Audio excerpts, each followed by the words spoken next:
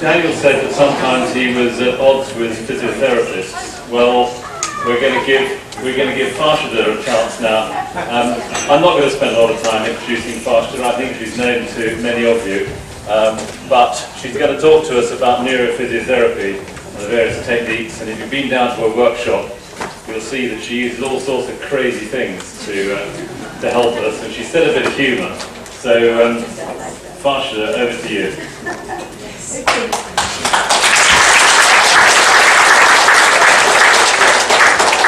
afternoon. Okay, first of all, someone said to me, they don't think much of photograph, and they're right. It's pretty lousy. But there you are, and I'm not very photogenic. So, as a neurophysiotherapist, you can't hear me. Okay. And you can't there you go. You can't see me. There you go, I use the mic. You can't see me, you can't hear me, but here I am, very effective. Very effective. And I make you all work very hard. Now, I thought we need to have a bit of humor. And you've been listening to all day to axons, neurons, what to do. Your brain is being pretty much rattled. So here we go. Does your brain feel like this? Does your brain feel like this? Yes. Okay, here we go. We've got time now. If you can stand up, all of you stand up, please. Okay. And all of you that you can't stand up, sit down. That's fine. I accept that. Now, I'd like you to look to the left. Don't move your head. Just look to the left. Look to the right without moving your head. And just be aware how that movement is quite difficult. Just shifting your eyes. And as you shift your eyes to the left, be aware of how your body shifts to the left. And be aware of your body shifting to the right. Not look to the left as in move your head to the left. Oh, good. And to the right. And you see your whole body transfers your weight. Okay, now stretch your arms above your head and really move. Okay, that's the way to up. Short arms. If you can't do one arm, cut the other arm and just really lift. Gosh, we that camera on. Take your time. This is really good, everybody. Daniel, give me that. Right. Oh, back that way. So, one more time. Keep going. Keep going. Now, very good. Be happy. And don't worry, you know, you both got TM, but so that's all it is, it's a TM. All it's got a TM, that's all it is, it's no big deal. So all be happy. There you go, next.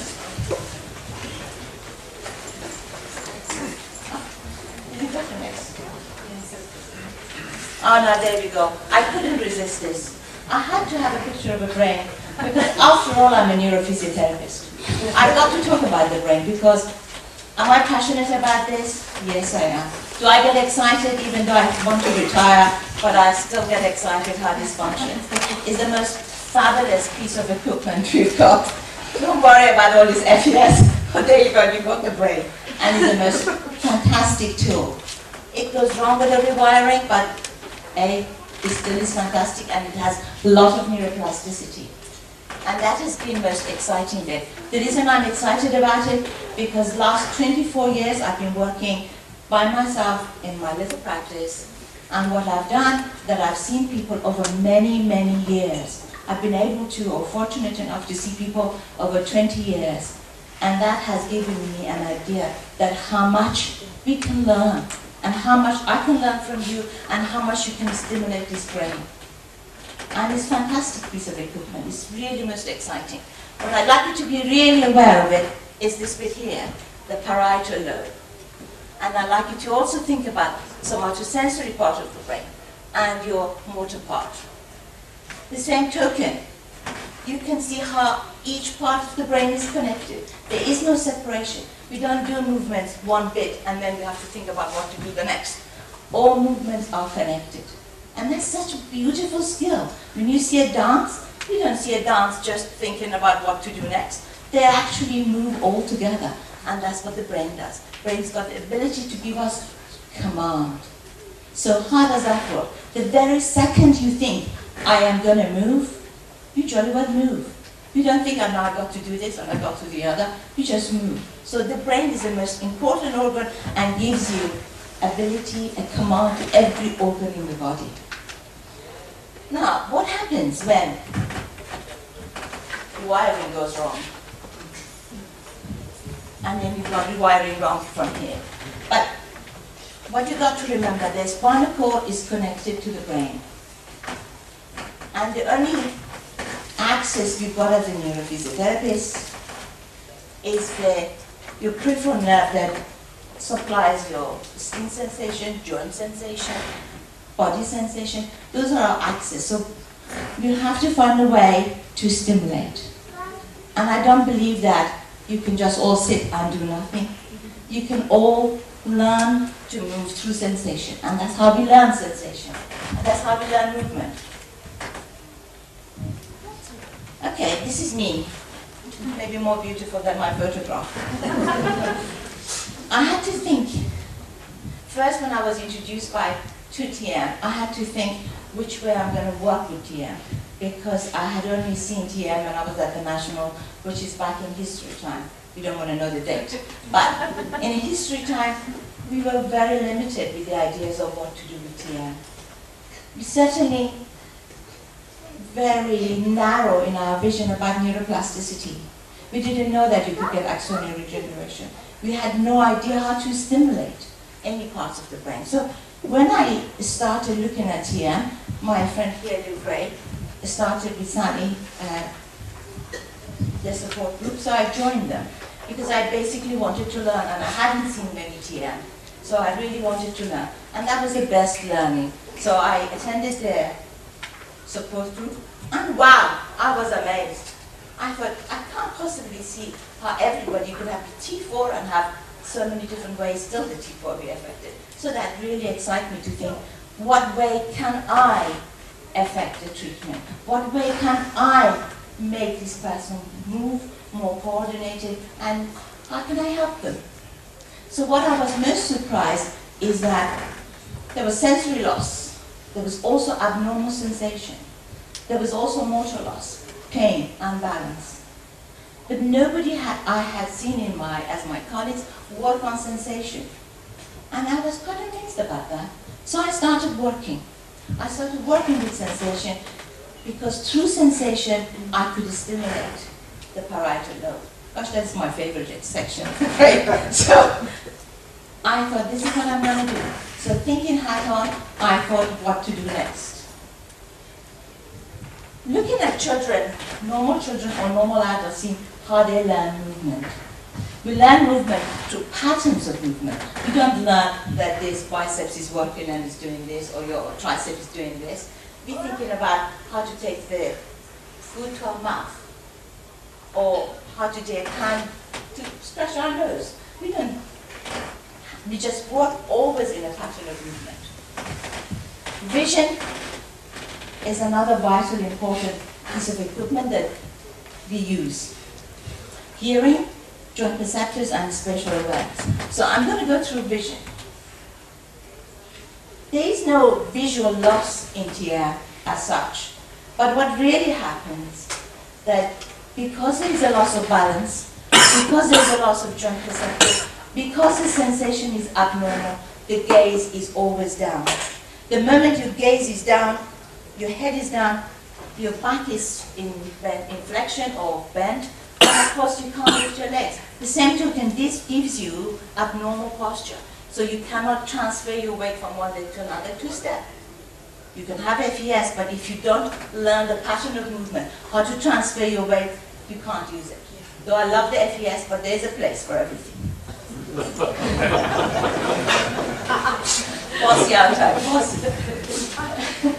So, here we've got my lovely friend. This chap has got ADM, and he's just learned how to use his eye movement. And what it is a tracking. It's so difficult to actually use the peripheral vision the peripheral vision in most of you, because you've been gazing down for so long, you've just lost to look on the side. And you can see, the moment he doesn't focus, he falls. But when he's actually tracking and following the marble, and that's not a very complicated piece of equipment. It's a piece of cardboard, and he's looking at marbles. And you can see, he's actually able to reach way out of his center of gravity, and he's fine, and he can do it. And the same token, he's having fun, but he's learning eye tracking. And when he falls, it's fun too. He gets up sometimes. Sometimes he gets very cross with that, but he's able to reach way out of his center of gravity because he's not learning to actually use his eyes out. He's using his peripheral vision. And this is just pretty recent, so it's possible to do.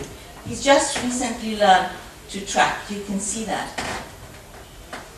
And he's learned to look and stop. And am I so proud of him? I am so proud of him. He's just done beautiful.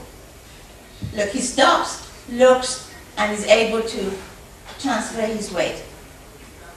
And there's a beginning of trunk rotation, which he didn't have before. Okay, one nice thing about this chap, his parents are sitting here and looking at me, but I adore him. He's always in a different outfit. So he's always is either a soldier or a knight or a builder or an ambulance person or somebody. And I have to play those games. God help me if I don't play when he's a knight and I don't have the sword. And often my sword would be long toilet paper. So you have a sword. And that, in a way, that imagination has given him power to regenerate neuroplasticity. And so he can be somebody, and he just forgets totally that he can't do this movement. He's in that mode, and off he goes.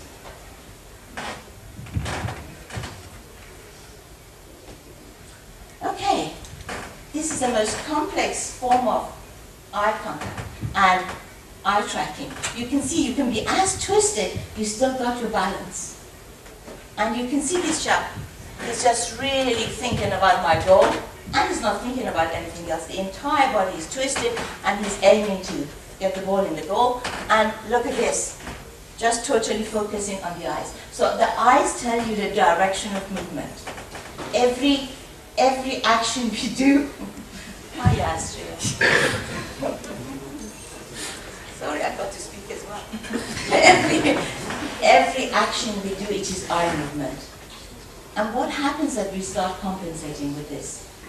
We start compensating with our actually eye movement. The same as any other part of the body, we don't use it correctly, and it poses problem. One of the ways that it poses problem is your walking pattern. So when you're actually supposed to transfer your weight from one leg to another, if you're stepping with the right, you need to gaze to the left side. But if you're looking down, that doesn't happen. So you fall. So it's really important.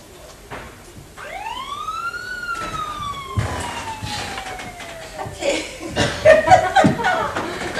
Hearing loss.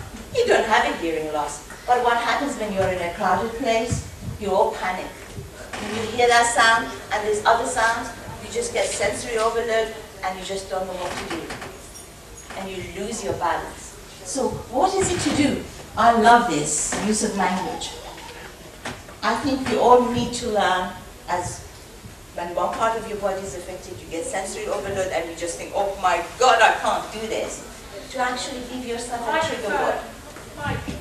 Give yourself a trigger word that you can actually use that. So it could be just toes up. It could be just look into the left. One trigger word really helps you to be in command of your body in a crowded place. I've seen that with children, that they lose their balance when it's in an overcrowded place because they just cannot filter. They cannot filter this noise. That's again, is all the stimulation going into the parietal lobe. Does that make sense to anybody? Everybody's just nodding off. Nodding, yes. Are you all exhausted or is just nodding off? Okay, joint perceptors. The physios, we love these words, you know, it just sounds so great. We all use it all the time. But what is it? They're all the perceptors that are in every single joint, every single tendon, every single muscle, the spindles, They give all the information about where your body is in space, and guess what, where it goes, this information? To the parietal lobe. So this parietal lobe is really important, that we stimulate joint perceptors. We stimulate standing, we stimulate the muscles, we stimulate the length. We maintain that in order to get the body going.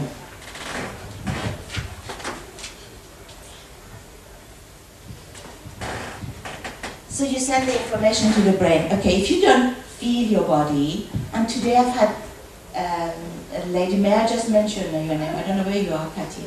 But, okay. I had a person today, she had a lot of pain with a soft touch. So her close touching her was really uncomfortable. And she was almost shaking. That's one type of sensation going. I had another lady with a sensation that it was abnormal.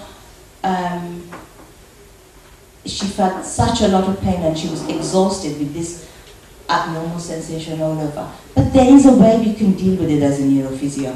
And it will change. When you've got all this pain, when you've got abnormal sensation, your posture changes, your equilibrium reaction changes. So you just go down and you don't really feel good in yourself. The reason you don't feel good in yourself, because you're feeling all this abnormal stuff and you need to change it.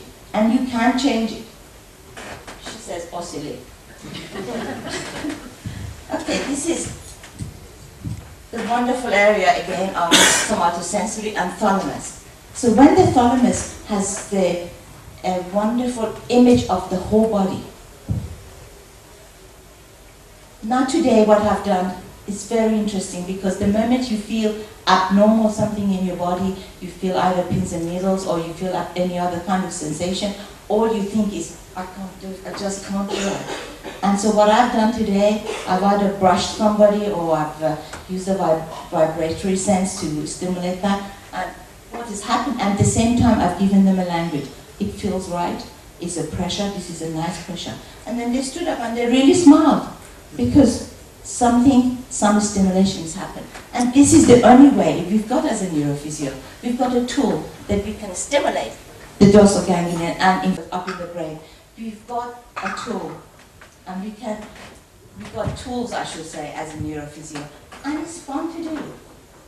Okay, they may look crazy, but all of those balls and cushions, they're sensory, they give you sensory information. And sensory information is what you need to send to the brain. I mean, we had a lady today standing on just getting balance, just on a cushion. And that is so interesting to see that you can make those changes at the end of half an hour session or even 10-minute session. So change is always possible to achieve. Well, some of you have been subject to my torture today, and you've had brushing. Brushing technique has been used many years in the physio land, since 1950. Rudy's been using it, Sue Edward has been using it, they've been writing a lot of papers, so they've done brushing to get muscular action. And so, you know, if you tickle your toes, you can get your toes going up. So that's one way. You could also brush downwards and you can get activity in your muscle. But what I've also done to get brushing to create sensation, the same token I've done brushing to confuse the nervous system. So if you've got another sensation, your brain thinks, oh, this is something I haven't felt. So when you start busy feeling the sensation of brushing, whatever pain you've had, that is also reduced. So that is a wonderful wonderful tool to use. I've used a vibratory sense or machine. I've used a power plate to create muscle spindles working, and you can then afterwards stand up and you feel really good that something's been done to your entire body. Now, music and creative visualization. I think is a tool that, as a physiotherapist, we didn't know enough about. And the more I use it, the more I realize how effective it is. So finding a way that you can actually give yourself this information. Now, how do you do this? It's not about being positive when you've got pain. I'm not saying that. What I'm saying that you can use a creative language. You can use it, for instance, if you want to bring your legs up towards your chest, it's no good saying lift, because the moment you say lift, lift means effort. And then you have to put effort you're all exhausted, you don't want to do it, and it's hard. But if you say, soft knee brings your knee up to your chest, this naturally happens and it's a lot easier. So using words that it makes your body moving differently is kind of key. So language is a key. And why is language is a key? It's another area that connects the brain. So the moment you think of a movement, you give yourself a language, and that language gives you ability to move. So if you have sensory loss and you've got abnormal body movement, you can't organize yourself, you need to learn a language which you can organize yourself in space. And it's vital. Music, well, it actually works on the left parietal. Oh, I love this parietal again. Music works on all parts of the brain. The rhythm of the music enables you to move too. So if you want to have samba, you really get a lot of hip movement. If you want to have Mozart, you can relax and reduces your spasticity. So you can actually use the music to relax or to do creative visualization to reduce your pain. It's very effective.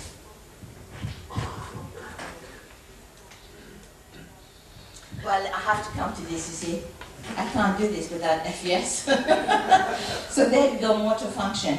When it's a loss of a motor function, I would use the FES in a functional pattern, and I'll show you what I mean by that.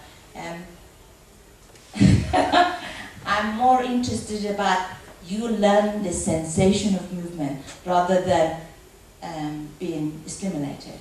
Well, stimulation is also interesting, but having the sensation of movement is very interesting.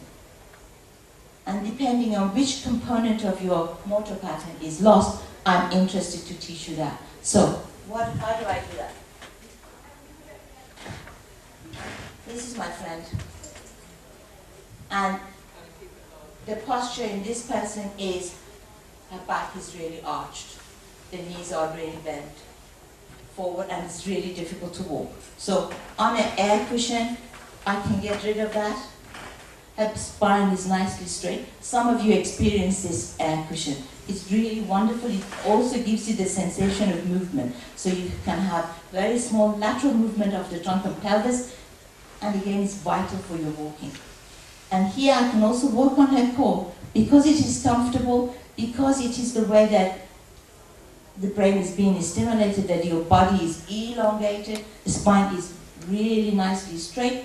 She's actually able to focus just on her core muscle working. Okay, I've done the core, but I'm also interested in lateral movement of the pelvis, because all of you have got eyes down, and this is the way. So this is not effective way, this is tiring. And this is the movement, this tilt of the movement is only possible on the cushion, because you cannot describe this movement. If I describe this movement to anybody, everybody gets confused what they've got to do. While if they lie on this cushion, immediately they get it. And the other interesting thing you got to look, person is looking to the direction of movement. So I've prepared this lady. Okay, I've used the different FES. I haven't got the bike yet, but I've got some other form of bike. But I have either used the NeuroTrack or I've used the Autobike. And sometimes I've used the Bioness. Sorry about the quality of this picture. I'm not a good photographer. Plus many other things, but there you go. There, that's what it is. So here I'm using the air cushion and the FES together, trying to get the elongation of the trunk and correct alignment of sitting.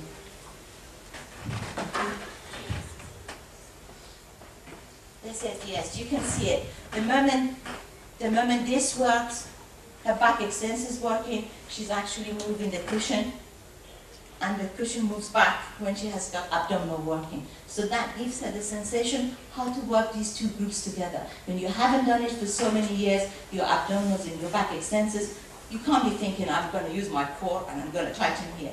It's hard. While this will give you an opportunity to feel the sensation of movement. And when you feel it, you certainly do the movement. Okay, you're standing. And the lordosis is a lot less. Again, we're standing on air cushion. And the air cushion gives you, because if you've got a lordosis and you're in this posture, your weight is forward onto your toes. And when your weight is forward onto your toes, your knees also locked in, so you can't move. So when you're standing on the air cushion, it gives you the extension. It transfers your weight back onto the heel. And when you're standing on your heel, you can get your core automatically engaged. And that automatic movement is just lovely. So you can see there's still a bit of lordosis here. I'm not saying we got 100% rid of it, but you can reduce it. And so this person then is able to put that into daily living function. And it's easy to get one of those, it's called air mat, and you can actually buy it now. And it's very useful. The other useful thing about, the other very interesting thing is, after many, many years, this person had an insole, and that corrected the alignment of the feet. So if you're like this for so long, it causes you problem. You cannot straighten your knees, and you don't even know how to do it.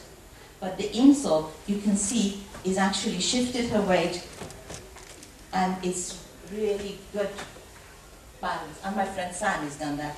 He's done a very good job of really creating this balance for her. Okay, spasticity. Spasticity is a phenomenon that some of you experience from it. Some of you are on the drugs to reduce it. Some of you are not on any drugs. And there is also a way that you can learn to manage it. All of this is important to know, that you are able to manage your own self. And that is the tool, because some of you, or a lot of you, can't receive physiotherapy. But if you learn what to do yourself, you can help yourself, you can have a better quality life. So what we do here, the nature of the ball is shifts and elongates the spine. I can really stretch the hip flexors on the opposite side. And just doing that, it reduces the adductor tightness. And you can also see the direction of movement. Sometimes this happens, sometimes doesn't happen, but this one is happened. So this is really the rolling on the ball. It's really very, very easy way to do. You can all just roll on the ball and reduce your spasticity. It does really work. Okay, this time I use an air cushion to create this sensation of lateral shift for the person. So once you create this sensation of lateral shift, then the person can actually know what you are on about. And then you actually do it, what happens, the whole pelvis is nicely retracted where it ought to be. Otherwise, it has a tendency to protract and collapse. So this allows this to happen. And with the ball there, he's able to stop the adductor spasticity. So something so simple. It's really simple way you can actually move and improve your own quality of life. Balance. Well, it's a very, very difficult topic, as in many things are involved in the balance. You need to maintain your static balance. You need to learn to do your dynamic balance in sitting, in standing, and in walking. And walking over objects, and balancing while you're walking outside too. So some of this is because you've got loss of sensation, you don't feel your body. Some of it is the compensatory movement that you have adopted, partly because A, you can't do the movement, or B, you're frightened to do the movement. So instead of standing upright, you're all bending down, and quite a lot of you got a stick that is very short, so you're leaning forward like this. So your base is totally different. And you put in a massive effort to transfer your weight from one leg to another. So if anything is in front of you or on the side of you, you're going to not be able to deal with it. And I work a lot with air cushion. I love these air cushions because they actually give you the sensation you need, and you can walk. She's quite hard. And you can see this lady's got also weight on her ankle. And the weight, it does several things. One, that it improves the joint receptors. It also works on the muscle spindle and the ligaments. The other thing it does, gives it the sensation that more muscle gets recruited, so it would enable her to lift.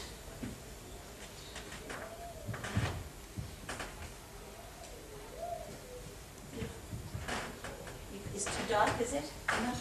Okay, this is standing on the air cushion, balancing on one leg, and at the same time catching a ball. But if you can't do that, you haven't done your balance properly. So you really have to get to work. And what is nice to see is that entire extension on one leg. Because if you don't have an extension on whichever leg you are, then you can't create rotation, you can't move. So you really need to be able to maintain extension, as in your whole body is straight on one leg. And when it is straight on one leg, your eyes, can you see how immediately the eyes shifted? It's looking to the direction of the ball. And again, I'm a bit nasty person. I'm moving about, she has to deal with me moving about, so eyes, gaze has to constantly change, as well as balance on a cushion.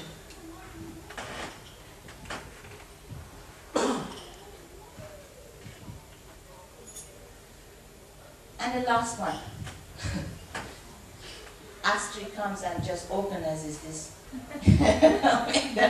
So moving in and out of, it's really, again, is another thing you have to relearn to do. It becomes too scary when you've got objects in front of you because you don't use your lateral vision. So this is another way of teaching you to deal with your balance.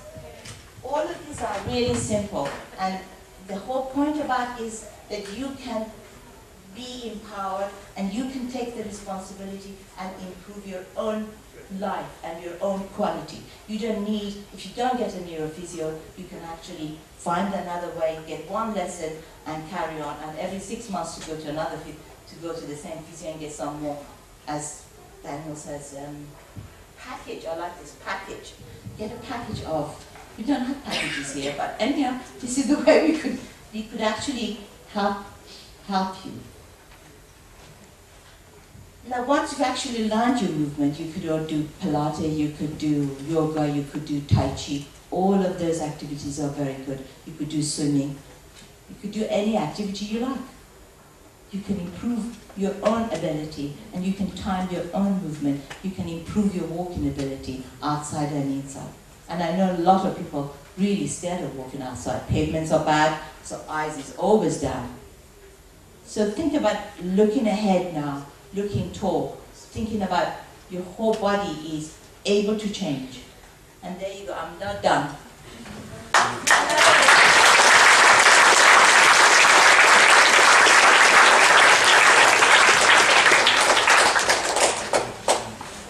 Farshideh, thank you so much.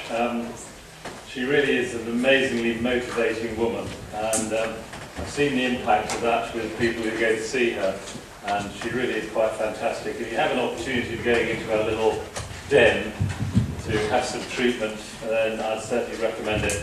Farshideh, thank you very much indeed. We're